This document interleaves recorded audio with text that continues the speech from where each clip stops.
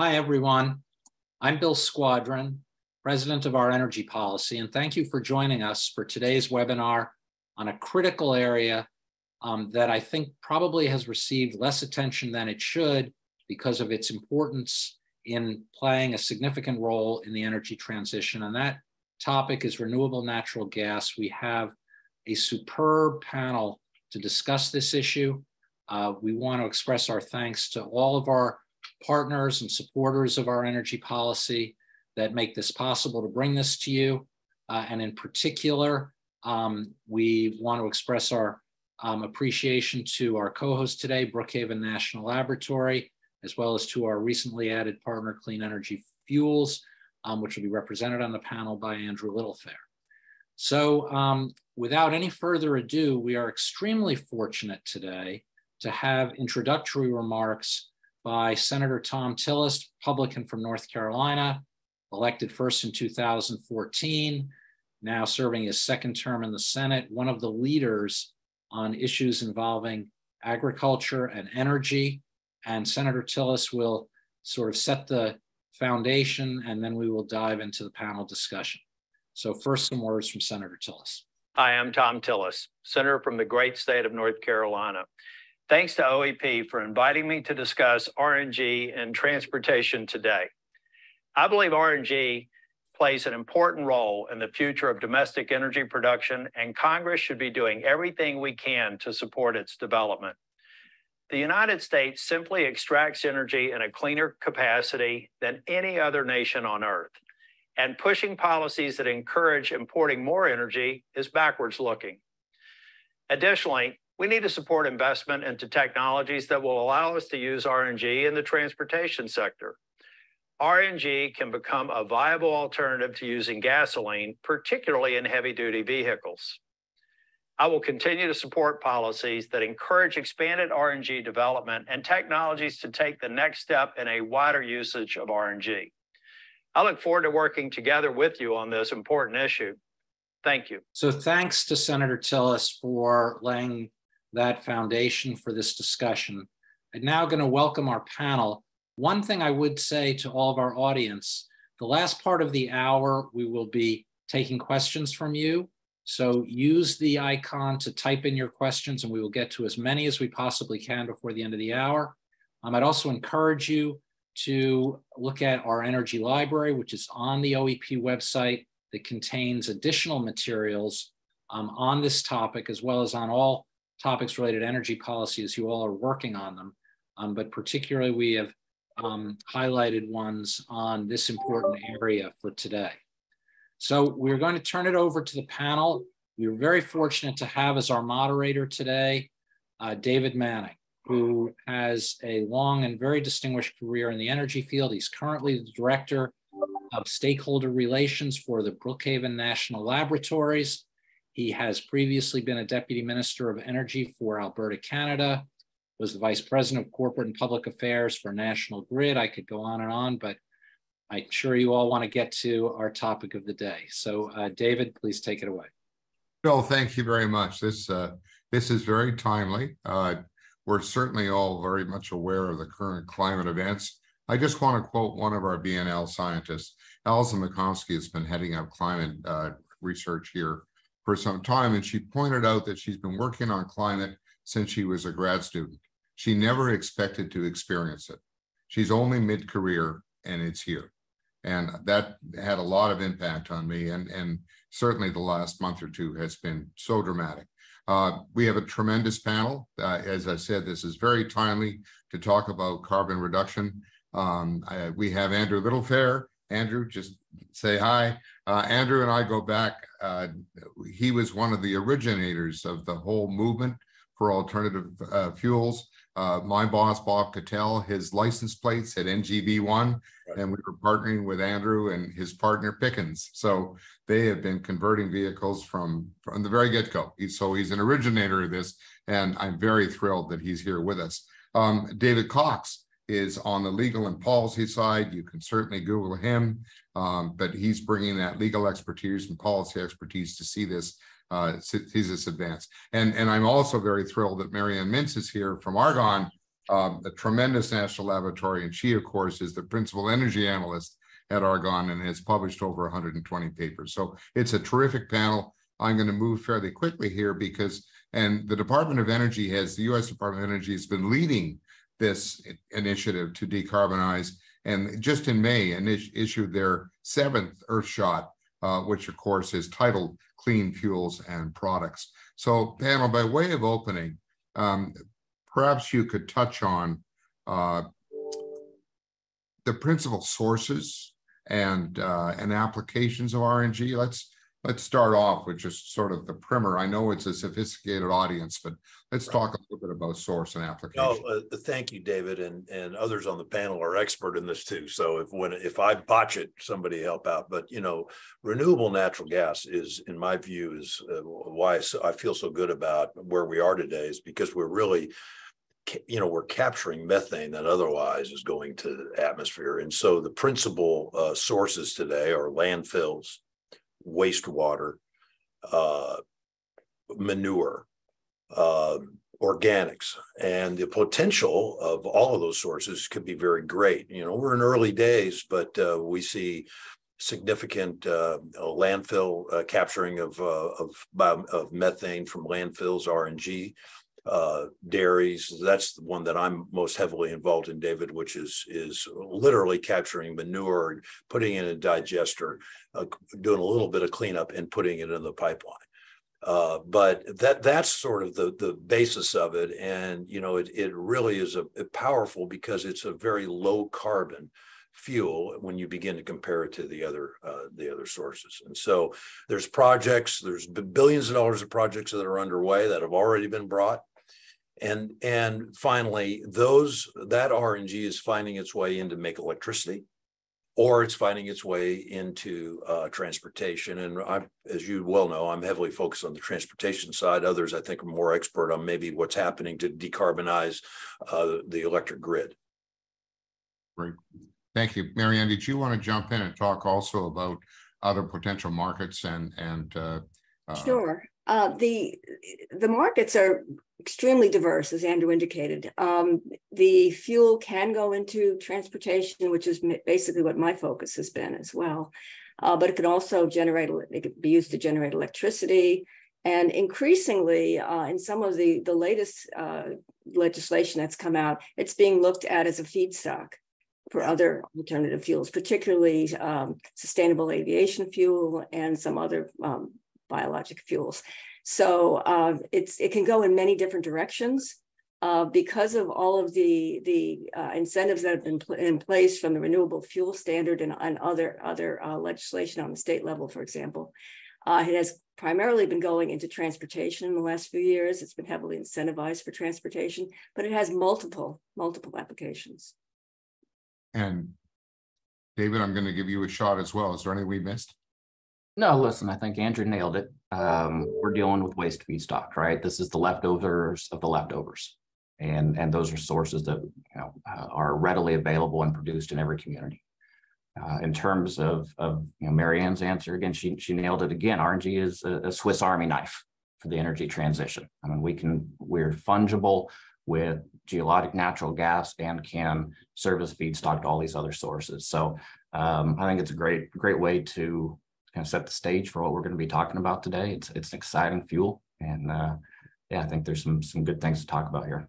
David, if I just may, maybe I'm just getting warmed up, but we like to suggest that RNG is the feedstock, is the lowest, greenest feedstock that could be used for hydrogen or electricity, or just directly put it into a vehicle. So I think you have a hard time, when people talk about the future, the hydrogen fuel cell future, and they start talking about wind and solar and all that, boy, RNG is a lower carbon fuel. So imagine you could use the nation's pipeline grid to capture methane at a dairy or at a wastewater treatment and put it into the grid and pull it out at a station. I think the future will be you'll pull it out, you'll reform it at a station and put it into the vehicle, no matter if it's directly into a vehicle or if it happens to end up being a hydrogen fuel cell. So I think RNG is really a beautiful fuel that all pathways will end up wanting RNG.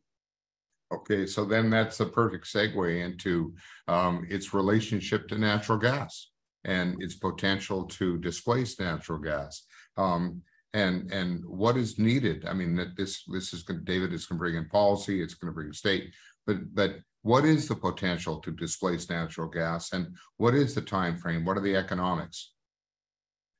I think the first thing we need to just kind of set out is that RNG is not a fossil fuel, right? But it is methane based. Renewable natural gas is biomethane by and large, and therefore it is fully interchangeable with natural gas in any natural gas application or infrastructure. Right. And so, when you ask about RNG replacing natural gas, it's a 1-for-1 drop-in fuel, and it is fully fungible from that standpoint. But if you ask, will RNG replace natural gas? I think the answer is no. It's certainly not at today's levels of natural gas demand. That's not really the goal, right? RNG is a fuel in and of itself that is very compatible with natural gas. And that's one of the reasons why we like it so much. When you look at projections out, what percentage of the kind of total portfolio of gas will RNG make up? A lot of it depends on your assumptions on how much natural gas demand there's going to be in the future. And that's really wide ranging right now. David, I look at it, if I can just kind of throw it out for the people that are listening. So I think about it displacing not natural gas, as David, I think, accurately tries to help us think about it. I think about it to display, because remember, I'm in the transportation side of this business. I think about it as displacing diesel. Mm-hmm. All right. And so when I look at my markets, which are, refuse, heavy duty transportation, transit, refuse, airport forward for freighting and trucking, that's roughly a 40 billion gallon annual market. Okay. And then, as David says, you could, and Marianne will tell us, there's a bunch of studies about, how much RNG might be available. And I kind of discount it and this and that. And I kind of, I'm an old political science major. So I kind of wrap it up and say, well, listen, over 10 years, if you ended up with 10 billion gallons of RNG or something in that neighborhood, you'd be doing really well. And so you think, well, is that just a niche fuel? And the way I think about it is, well, no, because 10 billion gallons of the 40 billion gallons, but in terms of carbon intensity, we're dramatically lower, 4 or 5 times lower. And so it's as if you displaced half of the diesel fuel operating in North America's transportation. I mean, that's the way I think about it. So it's very impactful. Now, if you use my same 10 to 15 billion gallons, Marianne will correct me on what she sees in the future, but in that area, well, how much natural gas is that? Well, that's equivalent to 2 TCF, 2 trillion cubic feet. So that's a lot of gas. That's only 10% of the natural gas that we're using almost now in the United States, but it's dramatically lower carbon. So that's as if you displace 6 or 8 trillion cubic feet in natural gas, which would be a hell of an achievement. So anyway, I probably confused everybody on all that, but that's kind of the way I think about it, is displacing diesel. Oh, but you have clearly tossed the ball to Marianne. Yeah, and I have to apologize, because you talk in TCFs, I think of quadrillion BTUs. Yeah. So you're right, absolutely right, Andrew, that there are a wealth of projections and they have different assumptions, and you have to kind of peel off the onion to figure out exactly what are they saying. I look primarily at renewable natural gas from anaerobic digestion. There are other technologies that can generate renewable natural gas. And so I'm just taking at the one that we have here and now, from digesting animal manures or from wastewater treatment plants, or what comes out of a landfill in the form of landfill gas. And that could displace, I agree with you, about 10% of natural gas use in the country, assuming that's fairly stable. But even more importantly, if it were all to go into transportation, it could pretty much displace all of the Class 7 and 8 heavy-duty trucks that operate in intercity trucking. It could pretty much fuel all of that. But I'm not saying that it would, because there are other fuels out there. There's renewable diesel. There's a lot of work going on hydrogen fuel cells. I see it as a companion to all of those and as a way of getting to that long-term future where we are looking at renewable hydrogen. And there are even technologies today that can use renewable natural gas in combination with hydrogen. Right. So, all of those things are evolving at different rates, and they're all coming. They're not here right now. And that's the big advantage of RNG. It's here right now. Right. And it's a drop-in fuel, as David indicated. So, Marianne, could you also address jet fuel? I mean, we know that there's 6 or 7 different airlines that now they're all banding together to work on this. I have a vested interest. I have grandkids in the US, Canada, and Australia. So, as people push us to stop flying, we're not doing as much business flying, but personal flying is going to be in my life until I'm gone. So can you talk a little bit about sustainable aviation fuel? I don't work specifically on sustainable aviation fuel, but I do see a lot of interest there. There are trials going on. There've been a lot of speculation and a lot in the news. I think that is a long-term option, but that's part of this whole point. RNG can go in many different directions. So depending upon what you assume for where it's going to go, then you come up with a different percent that it could displace. Right. If you assume it's all going to go into electricity and it's going to decarbonize the grid, then there's nothing for sustainable aviation fuel. If you assume it's all a question of where it's going to go. And at this point, it's too early days to say where it's going to go. No, that's a very good point. And so, of course, now my next question is how to move it faster. And that brings up the renewable fuel standard. I mean, can we address that program, state impacts? Let's talk about how we expand the use. I think we all concur that Andrew made the point that it's a real benefit and an advantage, and you made the point wherever it goes. So let's talk about how we're going to get there more quickly. So first, the renewable fuel standard impact. Yeah, I can take this one. So baseline renewable fuel standard it's the U.S. federal program that requires a certain percentage of our gasoline and diesel portfolio to include certain percentages of 4 basic renewable fuels, right? So the RFS classifies renewable natural gas as cellulosic biofuel. So that is the most advanced, the highest value of those 4 renewable fuels. Renewable natural gas has been part of the program since 2014. It's been a huge driver for growth in transportation fuel. And within the last month here, we got our latest rule from EPA to the point where it's taking us over the next 3 years at a 25% annual rate of growth. So that's taking us in 2022 from 630 million gallons, that's ethanol gallon equivalents, in 2022 in terms of demand, to 840 million, over 1 billion in 2024, and to 1.38 billion in 2025. That's a huge driver of growth historically, but also in the very immediate future. And that's the federal program. Anybody else want to speak to that? Well, no, I would just say that, I think David did an excellent job on that. And then, of course, as a piece of that, we've seen California exert its leadership on, and then they've put in place, right? And I think most of your listeners will be familiar with the thing called the low carbon fuel standard. Now, to where the federal program really focuses on a renewable fuel, right? This then rewards and creates a program for, someone can describe better than I can probably, but for carbon, right? Lower carbon fuels. And, we have seen the RNG just be and the truth is the low carbon fuel standard in California has worked, and it's worked very well. And RNG has been, and renewable diesels participated as well here recently, but RNG has really led the way to be a very cost-effective fuel. In fact, we have almost 200 fueling stations, David. So you wonder what I've been doing all these years since we first met 30 some odd years ago. We have 200 fueling stations just in California alone, and 100% of that fuel is renewable. Today, we sell close to 450 million gallons of fuel, or 400 million gallons in our network, and 83% of that is RNG. So we've shifted in a big way. And you know why? Because our customers that are faced with lowering their carbon footprint and have their own sustainability goals that they're having to begin to, do something about. in a voluntary way, as in many cases, want RNG. So we rarely have a conversation with one of our heavy duty fleets, such as Amazon or UPS, or where they say, "Oh, forget that RNG, give me the fossil natural gas." So it's really worked.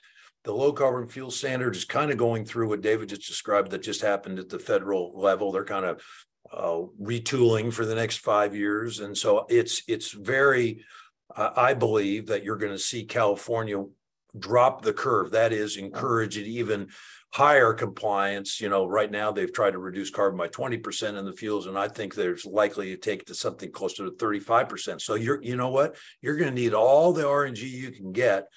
It'll flow to California. And finally on that, not to take up all the talk time, other states have adopted a low carbon fuel standard. So you've got Oregon and Washington, and Canada is just getting started. I think New York, we've been very close to pass it there. I'm sure New Jersey, Illinois, and others. So I think you'll see this continue because it's, as Marianne says, it's here today, and it uses the existing pipeline system, and it does provide a super low carbon fuel.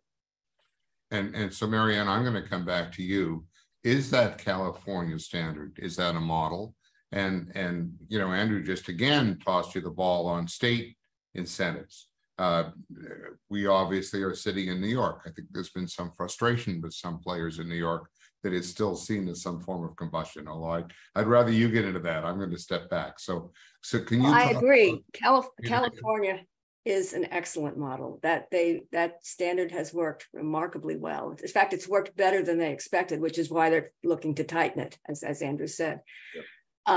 I think that the specifics may change by state because states have different economies. California is a very big dairy state, and so they gave the dairy industry a long on-ramp to tighten their emissions. Washington and Oregon, their standard is basically the same as the California standard. The other states that have been trying to adopt one is, as Andrew indicated, New York, Illinois, New Mexico is another one. They've gotten very close in New Mexico twice. So yes, I see that they may look a little bit different because not all of those states are big dairy states. They may want to incentivize ethanol, for example, in some states. So it may look a little bit different. But the mechanics have worked remarkably well, and California is tightening up some of the restrictions on out-of-state sources. I know they're looking at, it used to be if you could prove that your molecule could get to California, even though it was generated in another state, you could get that pathway approved by California as a legitimate pathway for RNG. Now they're saying that the pipeline actually has to go in the right direction, the flow. So they've changed that a little bit, and they're looking at small changes. So a lot of these things are going to change over time, but not in the direction to cut off the supply of RNG. It's still going to be incentivized. All right, but then that does raise the question about partnerships, community engagement, advocacy. I mean, how do we move the ball? Now, Andrew, you scared me a little bit if you said, well, we're using everything we can make. I'm assuming that there is a significant opportunity for growth, and that those kinds of community drivers will be helpful. So who wants to start there? And David, that's really your world on the policy side. Can we start with you and then go around? Sure. This is partnership, it's community engagement, it's what's going to drive this. Right. So announcement, we'll roll this out tomorrow, but the RNG industry just brought online its 300th RNG facility. That's where we're at today. Very big milestone for us. But to give you a sense of what's coming in the pipeline, there's another 178 projects today that are under construction, shovels in the ground, moving forward. Behind that, there's another 300 plus that have been announced that are going through funding processes and whatnot. So we have this kind of pipeline of growth coming. Right. So just last year, we had 17 states pass pro RNG legislation. Every state is talking about it. Every state is looking to figure out how can they advance it? How can they do their part? And it really varies from jurisdiction to jurisdiction on what it takes. The LCFS kind of clean fuel standard, we think is an A+ policy. Another policy that we're seeing, really drive RNG is a renewable gas standard, right? So that's a portfolio approach to the pipeline and having a certain percentage of the pipeline delivery to customers from utilities come from renewable natural gas. But then there's a lot of policies that need to happen on the ancillary levels. It's granting permissions for certain things to happen. It's helping differentiate between renewable natural gas and a traditional natural gas and those types of things. So, I work at RNG Coalition. This is a coalition of companies that have been advancing public policy. And, it's one of the reasons why we place such a heavy emphasis and have hired such a robust state policy team, is because this is where the kind of battlefield is being laid out. It's where the rules of the game are being crafted. And I will tell you that we're winning in that front. We're seeing great advancement that is enabling development. And so I think, that's from a policy standpoint, what needs to take place. I will pause there. I'm happy to go into the kind of community engagement, but I want to, let Andrew opine here. Yeah, well, and David, I want to hear that. And maybe before I go, David, how many members do you have in the RNG? I think that'll be instructive. How many members do you have of your group? So our coalition is the full value chain. It's the folks that touch the feedstock all the way to dispense the fuel, everything in between. So we're at right on 400 companies. So the point, David, is this is commercial. Okay, yes, of course we have to avail ourselves to the credits, to the federal credits and the others. Otherwise, this is tougher. But my partners in this is BP and Total Energies. All right, Shell's involved, Chevron's involved, and there are dozens of developers. Of course, our partners are fleets. Our partners are communities, dairy farmers. The national dairy associations are all getting involved, and David's seeing that in the state level. So, we're a little past, that we're all having to do kumbaya and hope and pray in the community. I mean, we're trying to all, this is commercial. And there's lots of money going in. Our little company is, we've already committed, and we have eight projects under construction. Brought our first online in February. We'll have 7 more this year. We have 8 more in the final permitting. So it's this kind of same pipeline that David's talked about. But we have fleets that want to have the offtakes. We're actually off-taking fuel today from 65 different producers. So, I mean, a lot's happened. And of course, yes, there are community digesters in some rural areas. And so there's all sorts of flavors of how the communities and others are involved. But there's real enterprise, real commercial, lots of billions of dollars at stake here that are wanting to get invested. So this is jobs. And this is equipment. And so this is real. This isn't kind of wannabe stuff. This is happening. Marianne, I'll come to you in just one second, but David stopped at the pump. He talked about production to dispense. What about the truck manufacturers? I mean, so many of the gains have been heavy hauling transportation. I mean, this is original equipment stuff now, isn't it? I mean, you don't have to convert your truck. You can buy these. Could you touch on that? Listen, I mean, Cummins has a fantastic engine that's meeting the highest performance standards available in terms of air quality and the whole 9 yards. So these trucks are on the road today. The fuel is in the fleets, and what Andrew mentioned, some of their customers, right? Some big brand names that are using RNG to move their goods. And so no, you're right, it doesn't stop at the pump, and that's on the transportation side. I mean, even on the non-transportation side, we're seeing Fortune 500 companies, all the way to the biggest brand names in the world, take on RNG for kind of decarbonization, defossilization of their thermal load in order to meet their ESG goals, to meet the commitments that they've made to governments or made to their shareholders. And that's, really the large growing part of the sector that is in development. We've had this transportation piece, and we have a great future ahead in transportation, but that part of it is what's coming along. So you're right, the consumers are a huge part of this. So Marianne, over to you. You may want to add something to the. Yes, I would like to add a little bit to what David just said. The Cummins engine is just a tremendous development. It's commercially available now. PACCAR is offering it both in Peterbilt and Kenworth lines, and it's lighter than the 12-liter engine that they've been offering for a number of years, more powerful, obviously. So it's really a big introduction to the market. And it supports existing fleets that have already converted to natural gas. And there's quite a bit of that, as Andrew indicated. A lot of the, I believe it's like over half of all refuse trucks that have been sold in the last few years have been natural gas fueled, CNG or RNG fueled. And so this new engine is particularly useful in that application, as well as for long distance trucking. So it provides a real benefit to fleets that have converted to natural gas. And in fact, I want to make the point that a lot of fleets see their sustainability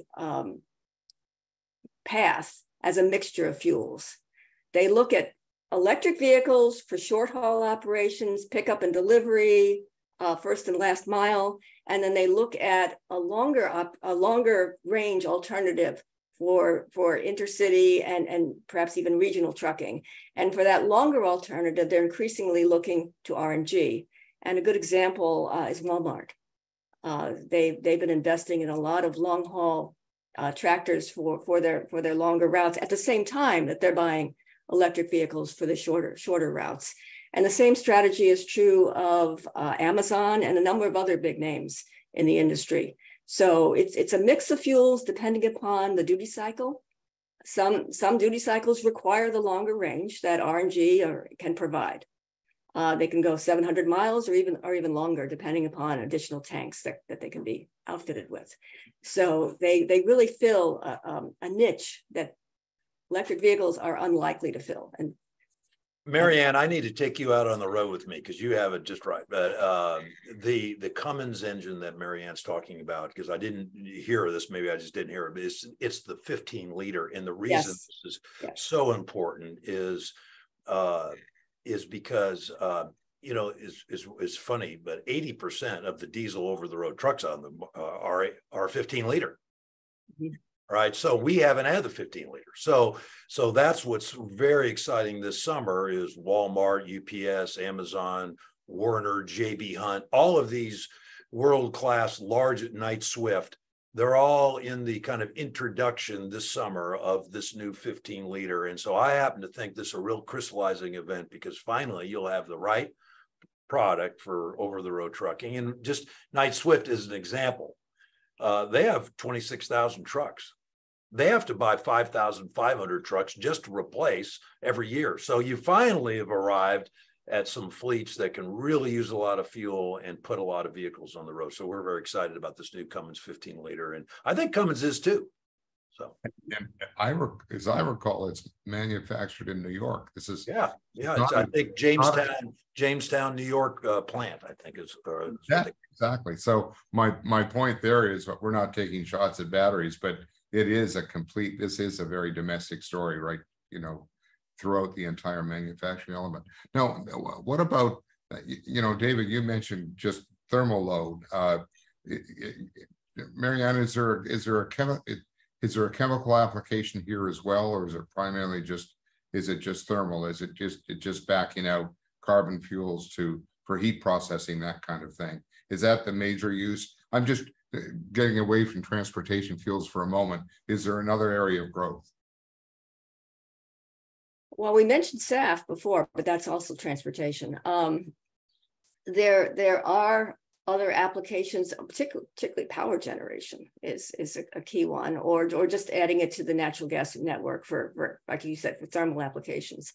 Right. I can't really speak to industries that use it directly for thermal applications. I know there are some dedicated pipelines from particular landfills or whatever that support thermal applications, but that's not something that I've really been following.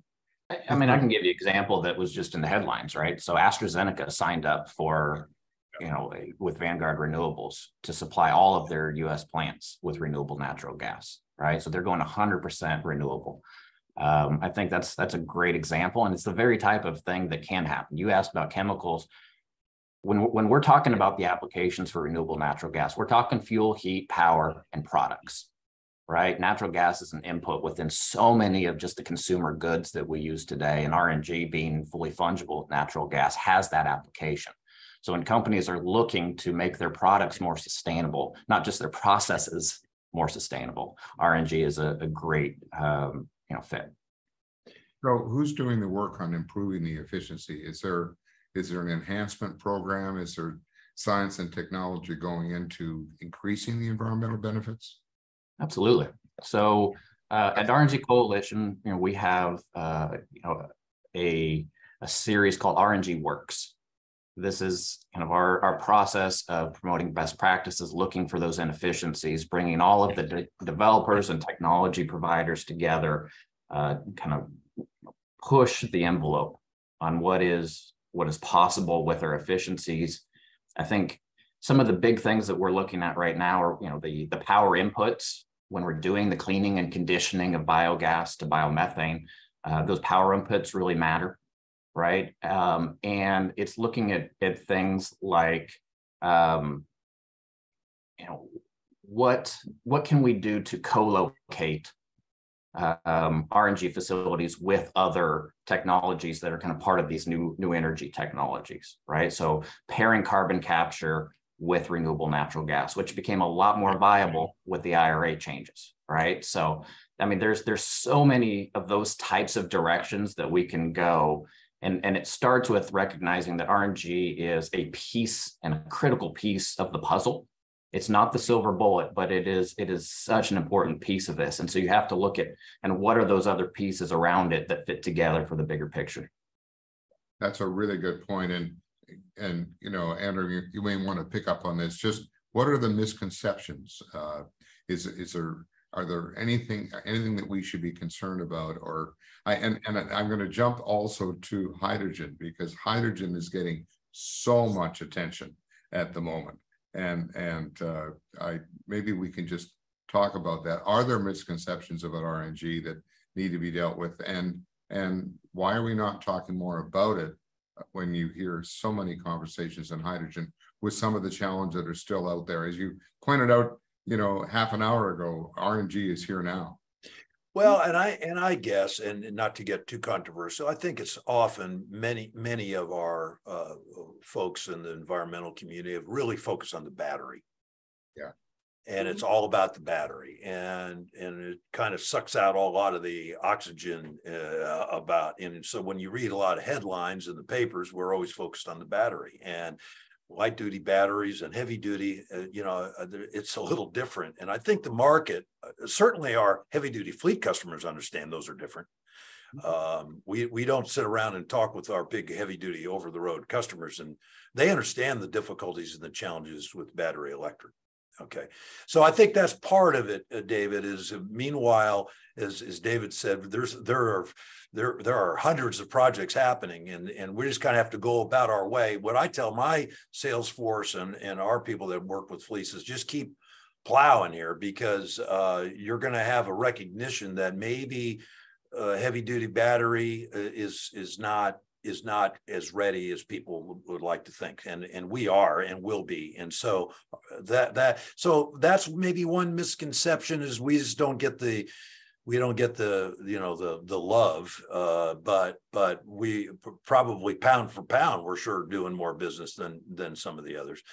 The other misconception is that, well, this is just happening in California, right? And that's not so, right? We're actually disseminating RNG to fleet customers now in 40 states. So this is happening all over. I would just add those California is actually the second of the states in terms of volume, and Texas has more.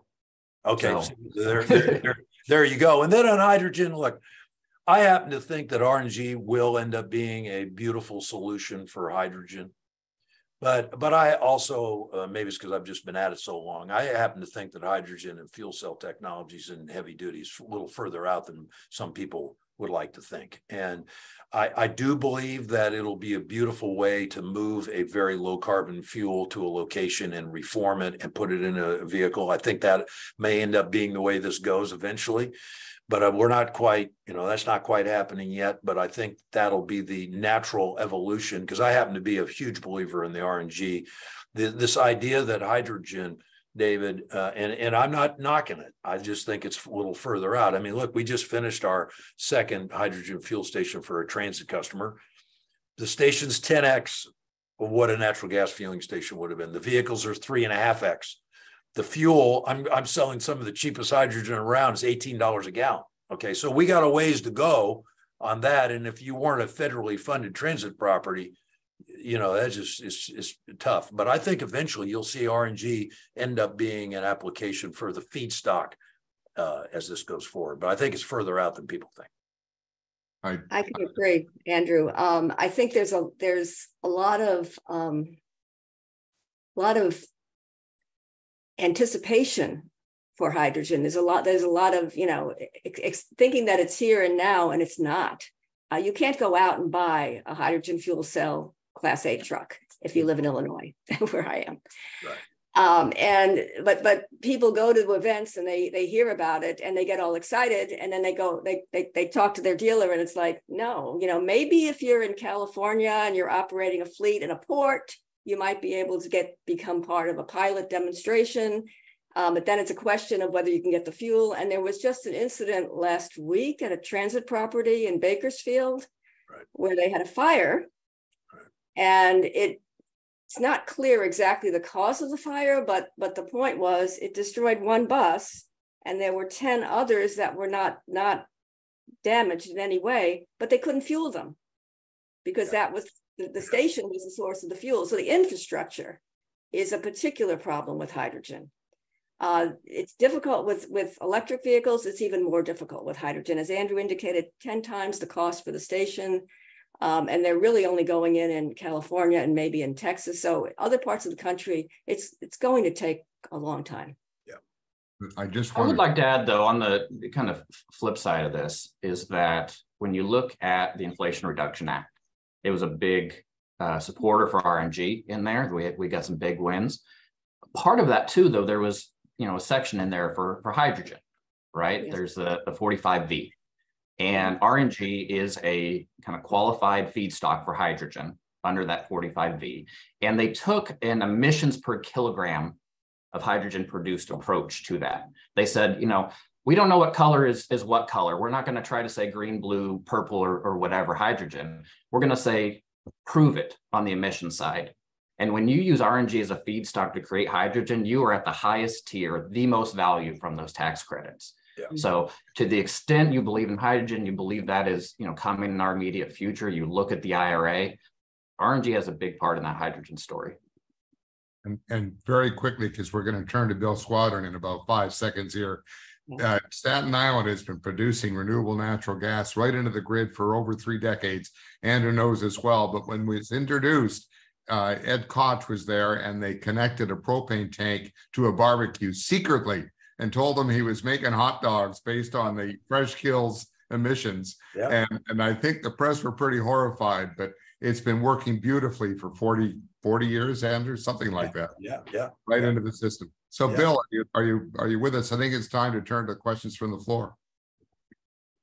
Yeah, well, it's actually Jordan Crow here. I appreciate the panel discussion. It's gone really smoothly. I'll jump right into things here with questions from the audience. If RNG is a, quote, drop-in fuel, are gas and electric utilities doing more with RNG? Short answer is yes. We have the top 40 gas utilities in the country as part of our RNG Coalition. Right? Every one of them is working on it in some way, shape, or form. Some of them are further along than others because they started earlier. Right. But every one of them sees RNG as kind of part of that fuel mix within the gas system that they're going to be working with. I appreciate that. Moving on to the next here. Can the panel address how switching to RNG has an effect on food cost? Well, I'll tell you, we're dealing with food waste, right? So this is the apple core. This isn't the apple. You know, we're not going out and growing purpose-grown crops for purposes of creating RNG. And so that's the distinction. And so I don't think you're going to find a correlative effect on RNG versus food costs the same way you might with ethanol. You know, one of the things that we, you know, occasionally will have in the way our business works, right? Our haulers are the trucking companies. They're hauling for maybe Procter & Gamble, right? Who doesn't have trucks, or Unilever. Unilever has done a big study. Now, somebody may have read it better than I have. Unilever did a real, you know, international company, very, very keen on, well, just what do these different alternative fuels, how do they impact society? How do they impact food cost and food? Unilever did a study, and RNG ended up being their top choice in terms, certainly as in terms of it's the least amount of impact on food and other things. Yeah, I can add also at the pump price for RNG versus fossil CNG, there's really no difference. Right. All right, I appreciate that. So given the comments earlier around the use of RNG feedstock into clean hydrogen production, do you all have any concerns around the inclusion of market-based mechanisms and negative carbon intensity scores that are key to blue hydrogen production pathways? Can you repeat that? Sure. That's going to have to be one. David or Marianne are going to have to handle that one. One more time. Yeah, actually, I think I can see where they're going with that. So I talked about the IRA, right? They're taking a performance-based approach to that. And you know, when we look at kind of what are the measurement tools we look at for life cycle greenhouse gas emissions, kind of the gold standard is Argonne National Lab's GREET model, right? And so to the extent in the processes that the GREET model or something substantially similar is what is adopted, I think we've proven that we are the top performer, you know, if not in definitely that top tier, right? And so, you know, is there an opportunity for policymakers to still screw that sort of thing up? Sure.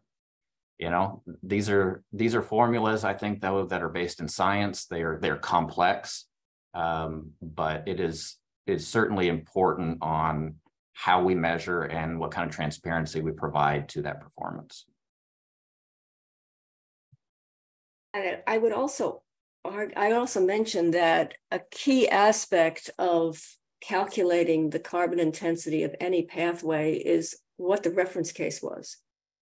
What was going on before this particular RNG or whatever was put on the market and actually developed in a particular project. So that is very important to define that accurately, and it will be project specific. So a lot of these things are kind of squishy. It's kind of hard to talk about them in overall global terms because it is very, very project specific. But yes, the GREET model does do that. And in California, they use a version of the model that's been adapted to California. And there are, I think Canada has one similar, and you know, they're different versions, but they all basically use the same type of approach. So, you know, there are other suggestions for other ways to calculate these things. I'm not going to go there, but there are different ways to calculate greenhouse gas emissions, and it could change in the future, I suppose. As nice as it would be to be able to say, all right, there's one number for RNG in terms of carbon intensity, it's actually much better for it to be project specific when you think about the way the market works. Because if Andrew goes out to his facility and makes an improvement, he can see a direct benefit to the carbon intensity, right? So it incentivizes projects to continue to get cleaner and cleaner. And it gives folks that do invest in better environmental performance, you know, a financial incentive to do it.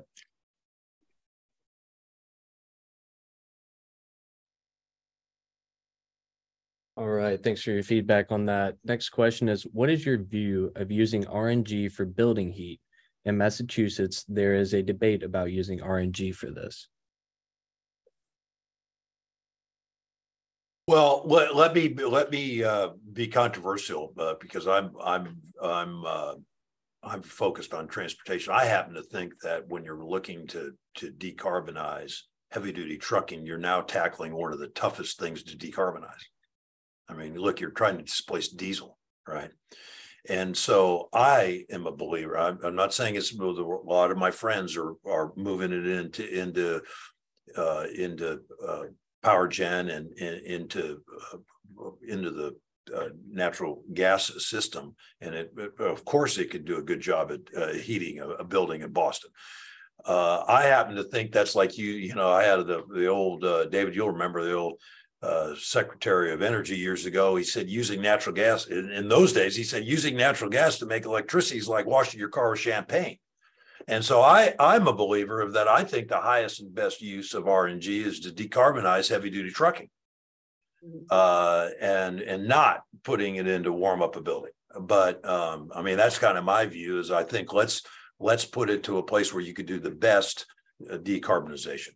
But I'm sure Marianne and David have a little bit different take on exactly that. My understanding is that the most efficient technology for warming up a building is heat pumps. So that's certainly part of the discussion they're having in Massachusetts right now, right? I mean, but I think to say RNG is an option and a productive way to heat a building doesn't mean to say that heat pumps are bad. And so it's kind of this question of, as public policy makers, is the government's job to pick a technology, or is it to create a playing field under which we can compete? And at least in the RNG Coalition, we've taken the latter approach, right, and said, let's let the market decide. If transportation is the highest and best use, that is where the most benefits are going to come, and that's where the fuel is going to go. But if there's a higher use case because a hospital in Boston needs reliability, dispatchability, and they want to get that from a renewable gas, well, RNG is their option. Right. And so we need to not kind of paint with these broad brushes to say one is bad or the other has to be excluded. I think RNG should be an option. Very well. And just building from that somewhat, can you talk about the price of RNG, how it compares with diesel, with natural gas, and how big of an issue is price at this point in time? Well, let me speak to it just generally. I mean, we're selling fuel now in transportation. We're selling RNG at the same price as a conventional natural gas, and most often to a substantial discount to diesel. Which I could argue, and I do with my salesman once in a while. I said, "Wow, we're selling the cleanest fuel." Remember, this methane is 90% less NOx when it's being burned in a Cummins engine that Marianne talked about. It's 90% less than diesel, and in some cases 4 or 5 times less carbon. And we're selling it at a discount to the dirtiest fuel available in the world. So something's not really right about all that, but no, that's the way it's priced today. Is our fleets get a discount to diesel most often, substantial, and we're pricing it at a similar price to what fossil would be. Could I add also that the posted price at a CNG station is not necessarily the price that the fleets are paying? So there's even a lower price, right, for that fuel. Andrew. Yeah, there's more to this story, though, because I think what you guys have said is absolutely right, and that is what the consumer is facing. But I think what the question's begging, they want to look at kind of it costs more for us to get methane and clean methane up from a landfill than it does when you have economies of scale out in the oil and gas fields. And so the question is kind of how do we get from a tough expensive product to be able to offer that to consumers. And I think the reality and where this industry has really done exceptionally well is we've worked to make sure that there is a trustable and verifiable market for the environmental attributes with credits and certificates. And that's regulated and voluntary. And so, I'm on the North American Energy Standards Board, right? And we've built this model RNG contract for purchase and sale. And one of the most critical parts of that was making sure that we were defining the property law that goes with these environmental attributes, so that you have something to be able to buy and sell on the secondary market, which allows you to deliver a product to consumers at or below CNG prices or natural gas prices if it's in the thermal side. All right, well, we'll finish on this question here. Several of you seem to agree that given its limited production potential, RNG should be focused on so-called hard to abate sectors. How can policy help make sure this happens? Here's what I would say to that is we're in a phase right now where we should be building out as many RNG facilities as possible. There is fugitive methane coming from our society's waste that should be captured and kept out of the environment. And so from a policy standpoint, that's where we should be focused. Let's capture as much of this as possible. Let's make sure it's usable. Ultimately, once we've checked that box and tackled all of these facilities that are, available to be developed that aren't yet developed, and we're just scratching the surface here, then the market will start to direct that gas to the highest and best uses, right? So I don't think we need to project 20 years from now and say, let's make sure that all RNG goes to high industrial uses or to cement production or whatever, we can dream up as the highest and best use. We need to build as much supply as possible, supply the market today, and then let the market sort that out long term. Well said. Well said, David. I hate to jump in here because this has been such an illuminating discussion. I want to thank all of you. I mean, the versatility of RNG, the issue of highest and best use, the fact that it's such a critical piece of this puzzle, and the fact that, as you talked about, Andrew, it's here today. I mean, I really want to thank all of you for, I think, providing an enormous window into where things are right now, what the potential is, and what the issues are that should be considered as we go forward. So, to Marianne, to David, to Andrew, thank you very much for taking your time and for sharing your thoughts with our audience. To David Manning, to our co-host, Brookhaven National Labs, thanks so much for moderating it today. Thanks to all of our partners, particularly Clean Energy Fuels, for your support of OEP. We couldn't be doing these things without your help and without your support, and we are very grateful. I do want to encourage everyone in the audience. We will be back in September with a very full program, and we urge you to join our various events. In the meantime, as you're working on issues, don't hesitate to use the Our Energy Library on the OEP website. It will have materials specific to today's discussion at the top of the page, but of course, it covers all manner of things as the most comprehensive energy resource repository online. So please take advantage of it. Finally, I just want to wish all of you a great rest of the day, week, and remainder of the summer. As David Manning sort of opened with, it's pretty hot out there in a lot of places. Try to stay cool, try to enjoy yourself, and we look forward to seeing you again very soon. So thanks again to all of our panelists, our moderator, to our partners, and have a great rest of the week and rest of the summer. Thank you. Thank you, Bill.